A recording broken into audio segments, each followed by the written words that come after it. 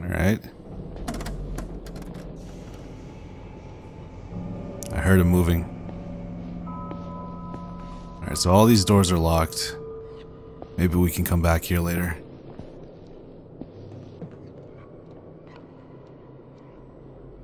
The crew rooms. They get the smaller rooms. I hate that. Jack and Jill rooms are the worst. Well, these ones aren't Jack and Jill, they're just bunk beds. These nightmares have become unbearable. I still see the same man in my nocturnal visions, but now he is holding something in his hand, which I believe to be a lotus flower. We seem to be continuing this grave and serious conversation again and again, but I still can't remember the contents. During working hours, sometimes I hear his voice through the radio. It is not in a form of meaningful sentences, but more like some unconscious mutterings. I'm afraid to tell anyone about this, for I hate the very idea of the suspension I will probably be facing. Yeah, you don't want to tell anybody about a secret. You hear voices.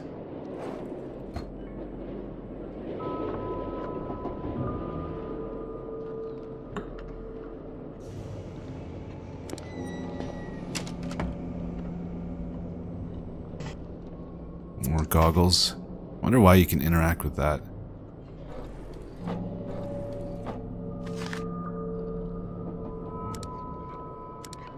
One of the composite sculptures we've come across during our initial field trips. It has an open third eye on its forehead, as well as inside its hand, which I think indicates some kind of state of knowing, because allusions to knowledge and elder things reoccur all the time in almost every bas relief we've discovered so far. All this leads me to believe these creatures inhabiting those halls have acquired some kind of knowledge from the elder things, fabled creatures of primal myth. Another trophy item. Little baby picture. Butterfly statue. What is that?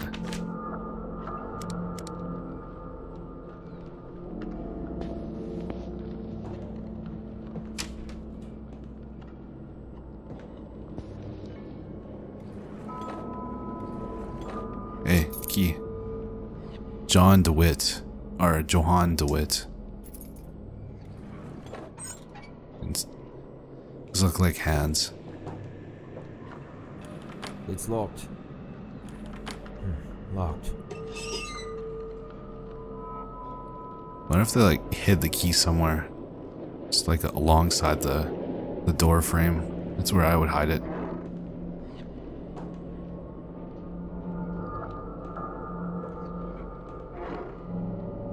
That's where we came from. James Barlow, Dr. Faust.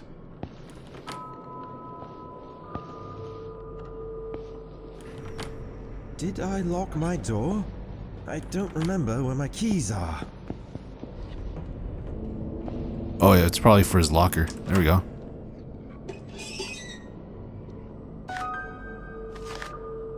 I found a note about a mental problem.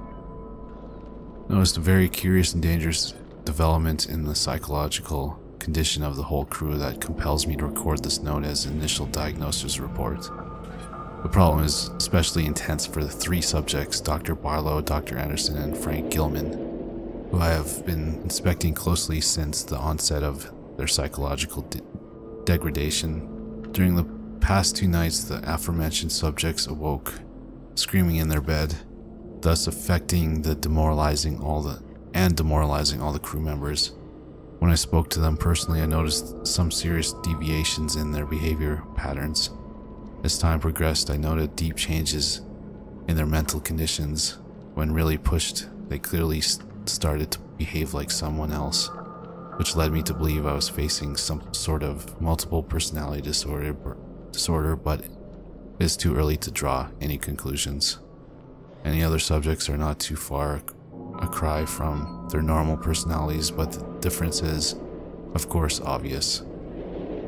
Their condition is getting worse day by day, and a serious medical examination is needed to be carried out on everybody displaying such symptoms. I informed Dr. Foss and warned him about the consequences. He looked worried, but nevertheless has mentioned it to me since, or hasn't mentioned it. With the weather conditions we have been having lately, it seems extremely unlikely that we shall receive professional help from the outside world, or will be able to send anybody away for a thorough medical examination, which is the only sane thing to do under the circumstances. Secrets. If his coat is just right here, where is he now? There we go. Good thing we came back there.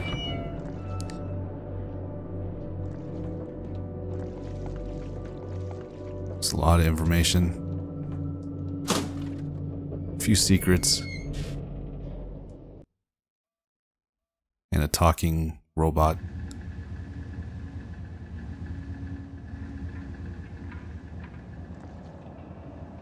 Surprisingly, he was the less knowledgeable one. It's stuck.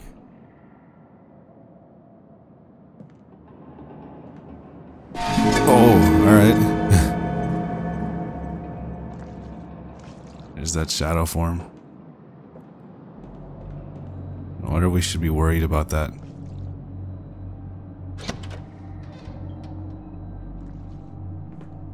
Is this where we use that crank? Link elevator has been set up. It can reach both the tower and bottom levels down below the base now. Camp equipment. The parts for portable submarines were started to be transported to the first campsite. Looks like I need something to get this elevator to work. How do I look at my items again?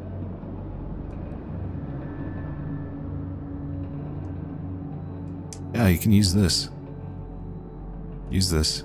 How do we do that?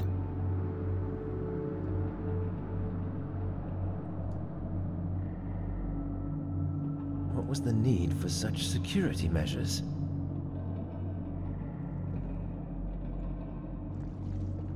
Alright, we'll come back there.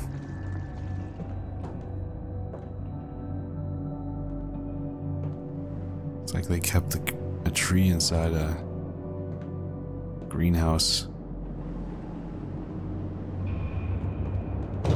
It's stuck. That's what's giving everybody oxygen. Provisional camp equipment was deployed to the underground caverns below the base without any problems. It won't open.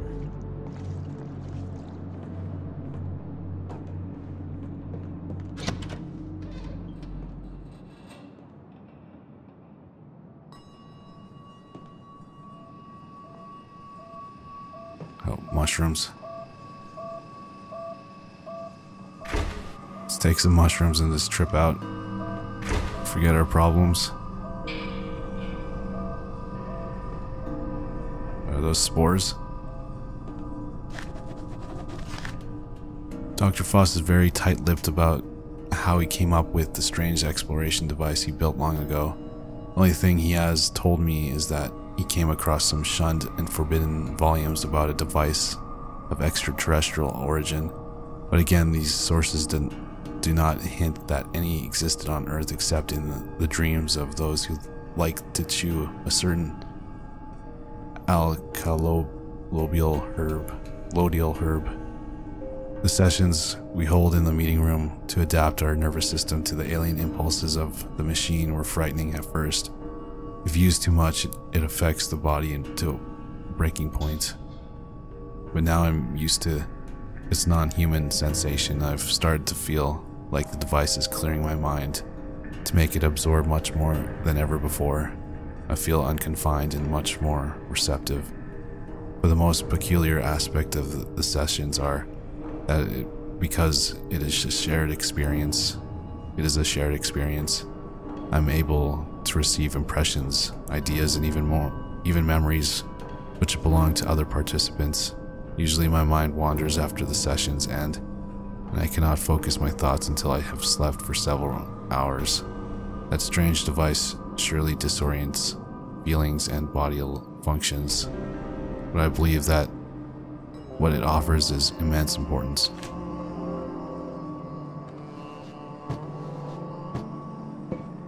What is this? Some kind of cylinder. Found a phonograph cylinder. Phonograph? I think they misspelt photograph. Here we go. This is where we use the crank. What is it doing upstairs? Oh. Alright. Is that a shadow kitty? No? Alright. I think that's just an actual, just a cat.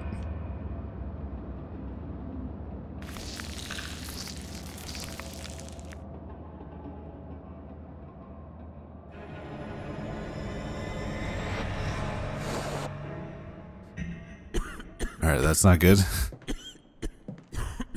Don't want to inhale spores from an alien plant.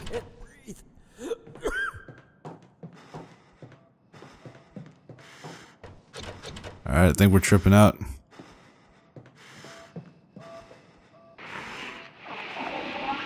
Whoa.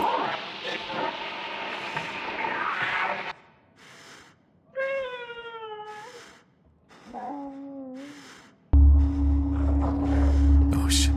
He's morphing. There's mutating.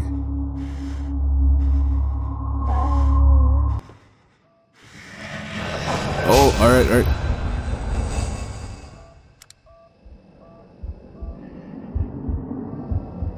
Okay. That was weird. Photograph of the pyramids. New campsite was established waiting for samples. There is a problem with one of the free... I can't read that. I marked it. He must be checked immediately. The hell is this? Some kind of plant. Some unknown text. Can't read it from here.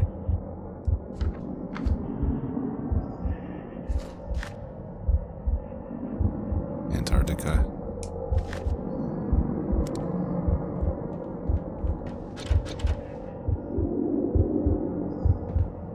Let's follow the wires.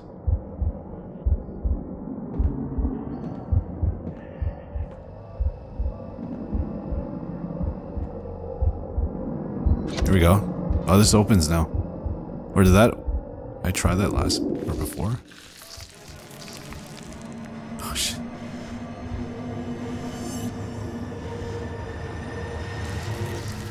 Alright, let's get back. Oh. Damn. Alright. Still a vision.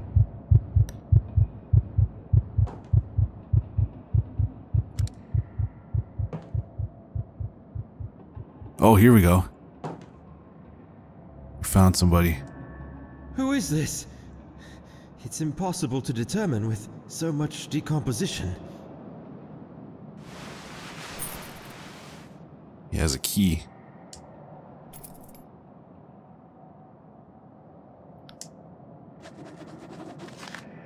We finally finished excavating the monolith that was silently waiting for a soul to see it again. Situated within the circular building we reached with the link elevator. That magnificent piece of carving was buried halfway down under a mound of debris. It most probably could have been written in the earliest pages of history. I cannot describe exactly my feelings for the first time when I stood aghast, contemplating that gigantic stonework inside of those time-worn halls of silence. Only God knows how many ages have passed since its initial carving.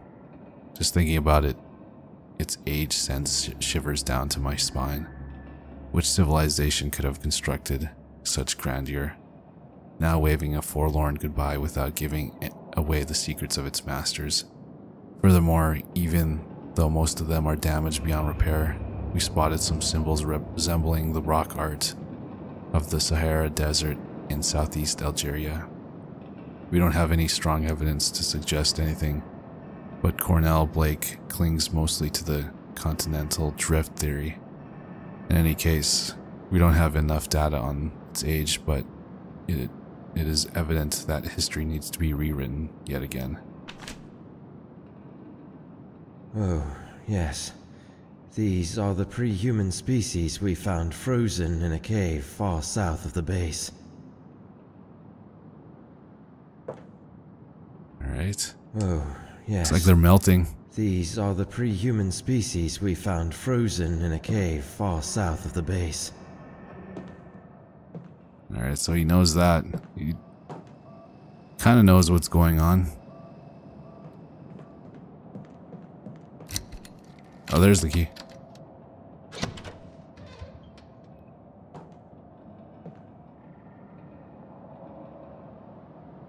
What's going on? There it is.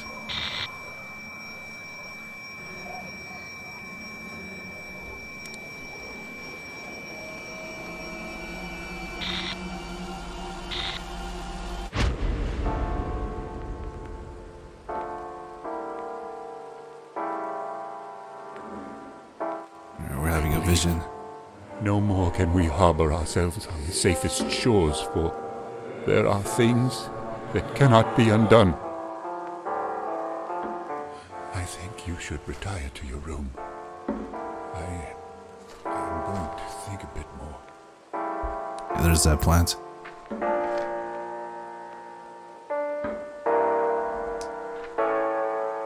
Is that a map of the Earth?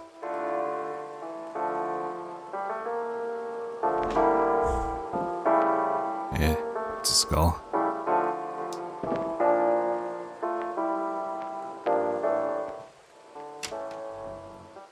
Alright, I can go that way.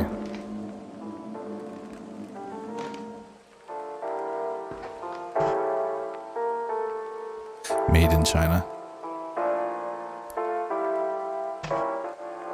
Alright, let's go.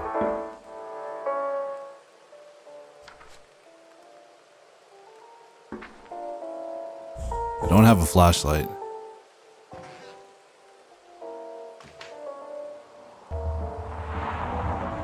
Oh, there we go.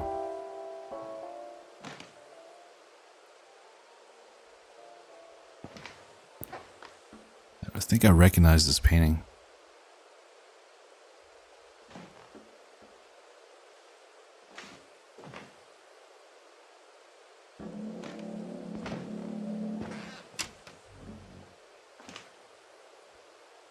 A lot of old paintings here.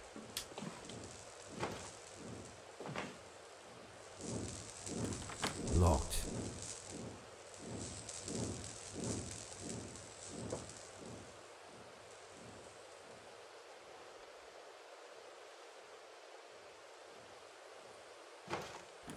It's locked. Yeah, everything's locked. It'd be surprising if it was open. A little concerning too. You hear something breathing behind that door. Locked.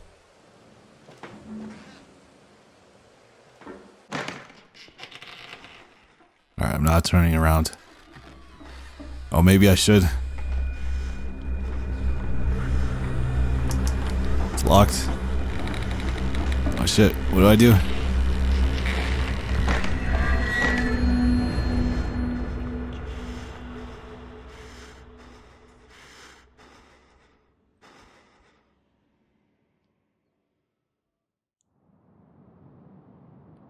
Okay, that triggered a memory.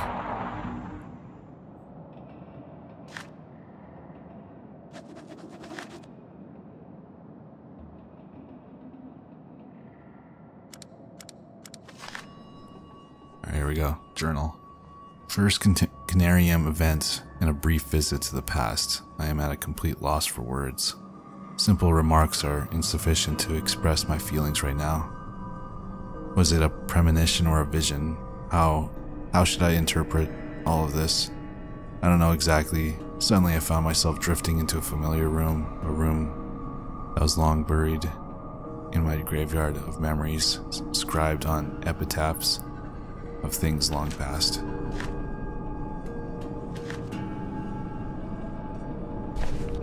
Antarctica.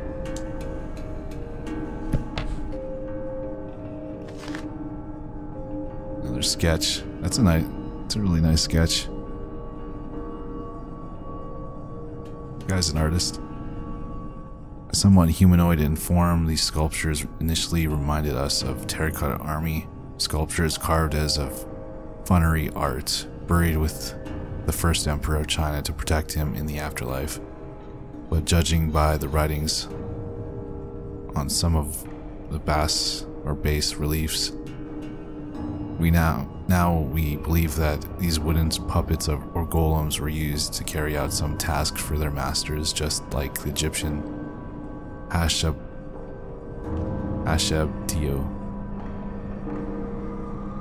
Well,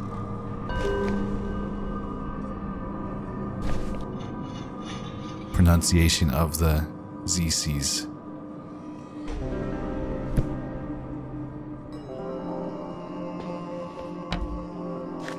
Another note. Diverche or Dever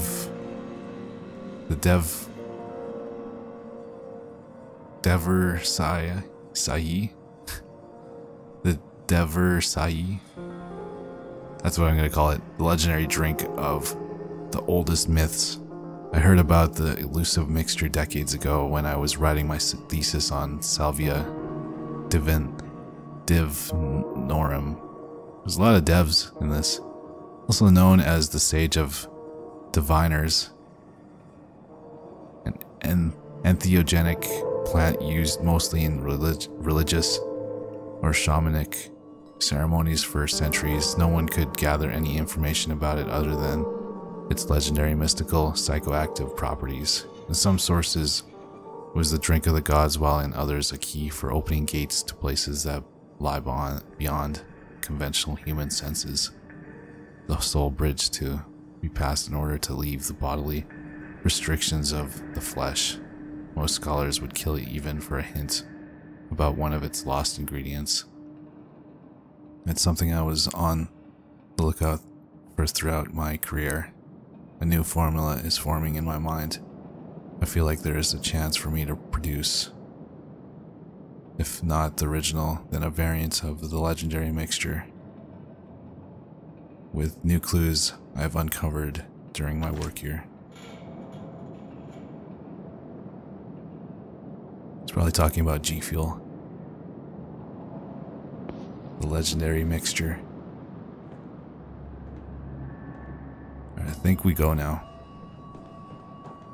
We found that weird cylinder thing, the phonograph cylinder. Wonder if we use this, use that on the door. Hey, this is open. Oh yeah, it was open before. Right. I don't know if you can hear me, but I am trying to search it. It's the only way. This is the only way. Hey, can you hear me? Damn it. Who was he? I don't know, but he knew me.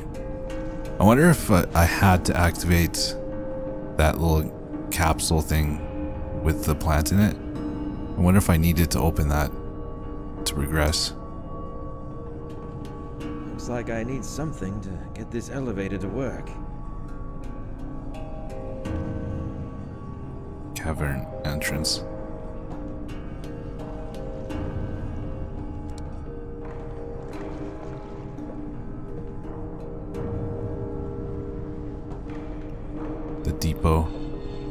Is this open now? No. Wait. It's stuck.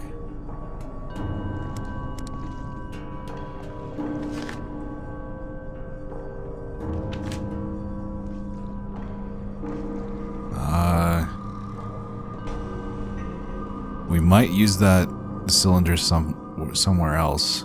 Maybe on the first floor. Wait, no. Here we go. Right here. Unfortunately, one of our researchers, That's what it is. was found dead in the biolab last Tuesday.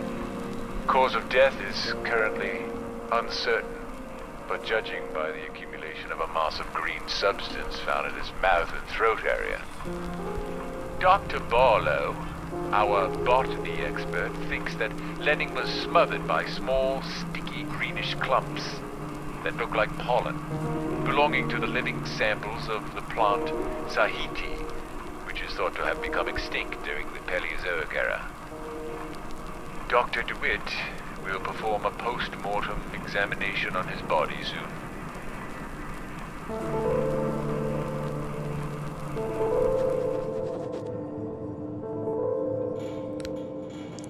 Is that this guy? Wait, he's gone. Oh no, he's right here.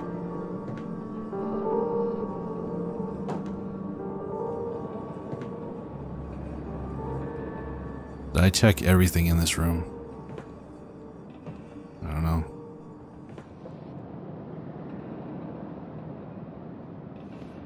Here we go. Okay, that's for the elevator.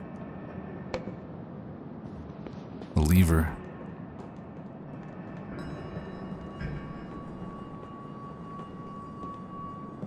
It's hard to tell sometimes what you can interact with.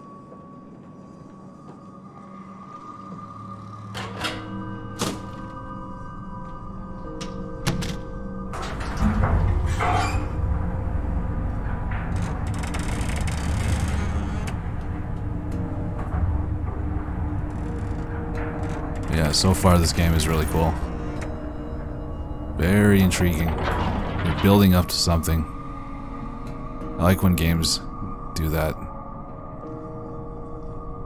You know, they're trying to tell a story using the environment and random notes in the world. What's this? Another crank. An ornamental metallic object.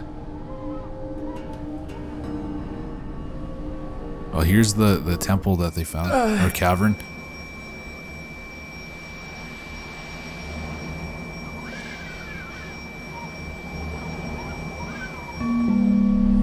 Kind of static figure.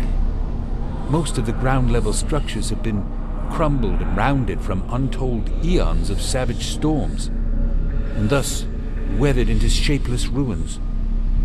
However, both the ground level and the cavern systems below are clearly displayed in these bas-reliefs. The most striking features depicted in this grand panorama, I believe, are the tall, occasional towering spires, which somehow resemble a lighthouse. They all seem like focusing a light beam towards a colossal structure in the center. Could there be some sort of religious meaning behind this? Or simply something that has a more practical use? I'm not sure.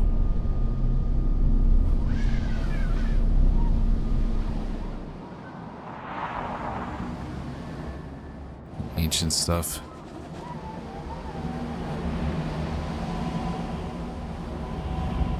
This looks like Morrowind. Look at the architecture. Forget what that race is called. So we're in the lighthouse right now. Can't go that way.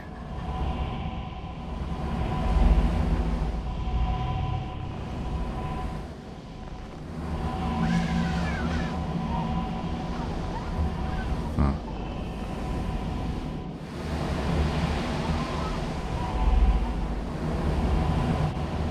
Here we go. So this is the strong light that can be seen from ground level.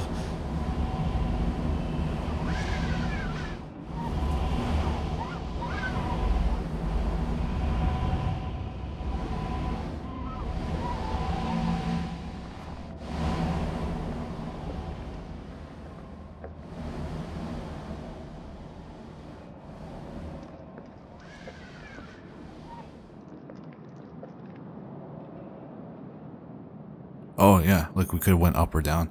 Let's go up. Let's keep going up. No, never mind.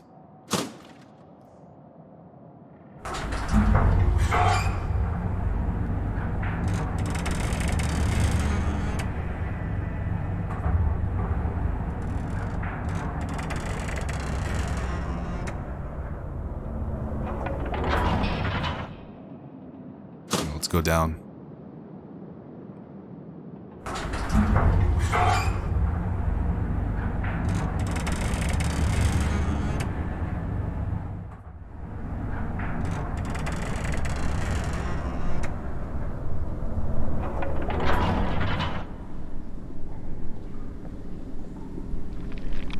An axe. I'll definitely grab that. Defend myself. Oh no. Oh, I missed the page. Which page is it? Oh, here. I think it's this one. No, it's not. Okay, it's in documents. There. And there's some strange vegetation filling most of the hallways. As amazing as it's deadly. There's a hidden world right beneath the Upuaut base, and even though I was prepared to find such a place, it was way different than imagining alone. We tried to cut our way through, but the plant reacted with a highly poisonous gas, seemingly coming from its own glowing buds. I used a warning to stop anyone going near any of these plants they came across in any of those caverns. Also noticed a strange phenomenon. After I spent some time examining a sample from the plant, it occurred to me that individual vines grow and shrink in length on demand. It also seems as though it can move even though there is no air currents, and this movement seems too regular to be caused by natural factors. This may sound strange, but I have the notion that it is conscious, at least on some level.